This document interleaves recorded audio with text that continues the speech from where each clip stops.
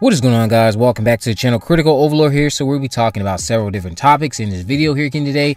Jeepers Creepers 5, which is not confirmed. We're just going to be discussing it. Insidious 5, which just recently wrapped filming. We're going to be talking about the new upcoming Hellraiser movie, which now has an official release date. And we'll be talking about The Boys Season 4, that Amazon Prime series. So just to start off with, for the Jeepers Creepers fans out there, Jeepers Creepers 5, it's not confirmed. Again, I think we are a long ways away from that movie, meaning a couple years, if it even is going to happen. I just want to talk about how I think this will end up happening. So, again, there's no official news or anything, but I know we've talked about how Oro already has a placeholder for the movie up on their site.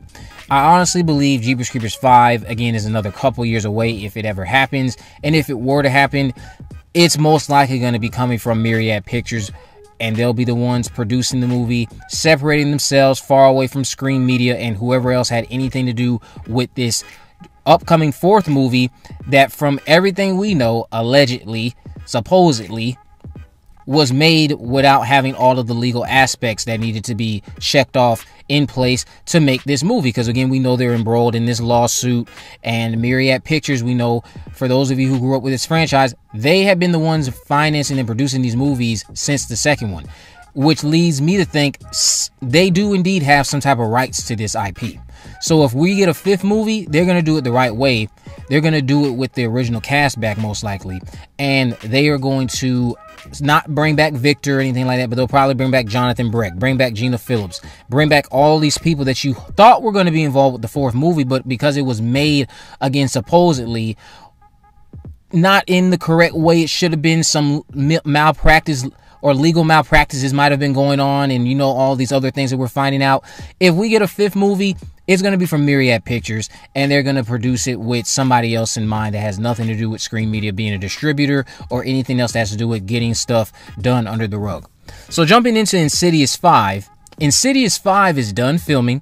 Patrick Wilson and Ryan Turek actually announced it this past Sunday via their social media accounts. I saw people saying they just start, and I guess that's what it appeared like to us, because they've been shooting the movie without being noticed pretty good, I guess. Because from what I've done, what I've discovered while digging, is that they began shooting in July, from what I could find. So that's like a 5 to 6 week shoot, which isn't bad at all. If that's concerning to you, then I suggest looking up the original movie, because I believe that was filmed for 3 weeks or maybe a little bit longer. But the first movie definitely was filmed for a lot shorter period than this upcoming fifth movie. Either way, I'm very excited to see Dalton's college adventure back into the further. I'm excited to see how the Lamberts respond to it when the movie arrives in July next year, of July 2023. Going off of what we know so far, and knowing that the brother Foster is going to be back, Dalton's younger brother Foster is going to be back. We have Rose Byrne back. Patrick Wilson, we know this is his directorial debut. The funeral image that I shared, again, I've seen people talk about this. I didn't really touch on this in the video. There is a chance that it could be for Josh's mother.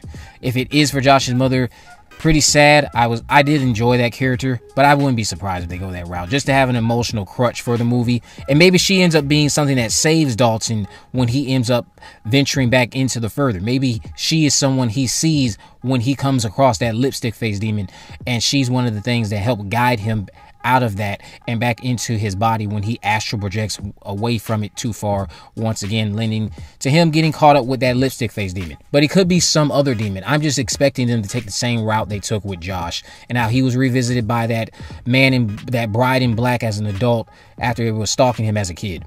So jumping into Hellraiser, Hellraiser has a release date of October 7, 2022. This is the upcoming reimagining I'm talking about. This upcoming reimagining of the IP from David Bruckner, who directed The Ritual on Netflix, a brilliant horror movie there. And last year's also brilliant horror movie that was featuring a powerful performance by Rebecca Hall, who is always amazing in things I see her in. The Night House. Coming out of that movie, The Night House, I was like, if this is anything like the upcoming Hellraiser film that he has in mind, then I'm all for it. Again, the movie is supposed to come out on October 7th later this year on Hulu. The Night House just had shades of Hellraiser all over it, so I can't wait to see Pinhead and the Cenobites be revived under this new direction. Jamie Clayton, I know, is starring in the role as Pinhead, and I look forward to seeing what she does with the character. I think David Gordon Green has a show on the way too, I believe, and he stated in the past, I think, that he wasn't worried about Bruckner's movie and how this show would tap into the mythos a bit more. I will say this just as a sidebar about that. I think Halloween Ends is going to make or break any excitement related to him touching other horror IPs. Like, we know they're working on this new Exorcist trilogy, and I just was reminding myself that he's also working on this Hellraiser TV series, if that's even still something that's happening. Whatever the reception is with Halloween Ends, I think that's going to be a deal breaker for a lot of people, and them, or this team of people, with him being at the helm as director, working on classic horror IPs. A lot of people are already thinking that they took a big nosedive after the 2018 Halloween movie, with Halloween Kills falling shorter than what we got from 2018. Halloween Ends seeming like it's going to fall into a same, if not worse, trap. But hopefully, Halloween Ends is something that is much better than Kills, something that is more along the lines of the 2018 movie, even if it's just becoming second best. But some people are already writing this off as the worst of the trilogy. I'll still go into the movie with an open mind, but I wouldn't be shocked if I'm disappointed. Disappointed in the execution. I'm just going to prepare myself for anything, but still go into it with an open mind. But we'll see. But again, the Hellraiser movie is coming out October 7th later this year. So if you were looking forward to that movie, you have something to look forward to later this Halloween season. And the last thing I'm going to talk about is The Boys Season 4, currently filming. Antony Starr confirmed this a couple of days ago. We know he stars as Homelander in the series. The ending of Season 3 definitely left me intrigued for the upcoming 4th season, after Homelander got away with murder in front of a large group, after someone attacked his son Ryan, who... The actor Ryan, who plays Ryan, Cameron Corvetti, he's actually been bumped to a series regular going into Season 4. So I'm expecting Ryan to be a big threat to any plans that the boys have related to taking out Homelander. Maybe Soulja Boy will be back. Queen Maeve could return. We know, I think she's taken a step away from all of this after she faked her death. But we'll see what ends up happening with The Boys Season 4 when it arrives. Let me know what you guys think about all of this down in the comment section below. If you haven't already, of course, make sure you subscribe. Turn on post notifications so that you never miss a video. In the description, I will have links to all my social media accounts. I'm on Facebook, Twitter, and Instagram. You can message me there, of course, to let me know if there are any movies, news, or reviews you'd like me to cover in the future. And with all that in mind, guys, I will see you in the next video.